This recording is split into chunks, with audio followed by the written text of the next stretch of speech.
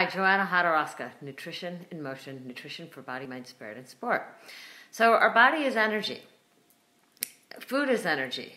Our emotions actually affect that energy. Our emotions affect how we choose our foods. And then a lot of times, depending on what food we choose, that will affect how we feel. And then that can sometimes trigger judgment against ourselves and the food that we chose. So right now, what I'm wanting to bring up is just the awareness that energy is food. Our emotions are also energy. We only have a finite amount of energy in our system. And when we're trying to improve our immune system, we want to hold on to that energy as much as possible. We want to recognize, where are we leaking energy? I just read a testimonial from one of my clients where she's recognizing where she's leaking energy and with the foods that she's choosing. And a lot of times when we are creating that judgment, we are creating negativity and we are losing energy that we need right now for boosting our immune system and keeping it supported. So right now I want you to just be aware of what's happening with the food choices that you're making.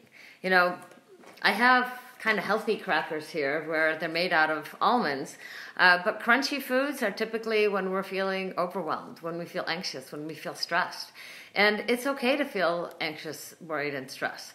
That's kind of what's going on right now, and give yourself permission to let that emotion surface. Don't try to hide it, because that'll just make things worse and your energy will be leaking into that stress where you want that energy for something a little bit more positive. So I want you to just start being aware of where are you possibly creating judgment of the food that you're eating, of how you're feeling, and the choices that you're making. And if the first step is usually the easy one of being aware.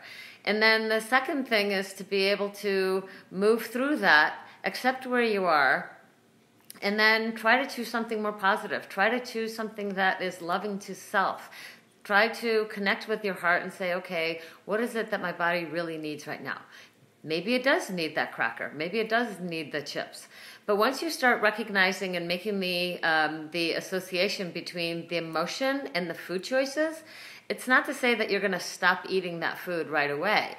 It's going to be more like, okay, I want the chips. I know I'm stressed. I know I'm overwhelmed. But now I'm going to just be able to enjoy that one cup of chips instead of eating the whole bag without control. And that's really what trying to keep your energy on a higher vibration is all about. Is one, it's choosing the foods that are higher vibration, but accepting where you are and understanding the relationship between your emotional state, the judgments that are possibly there, and how that may be draining your energy. And right now, it's not about, we have to get you on a specific regimen so that you're eating only high vibration foods.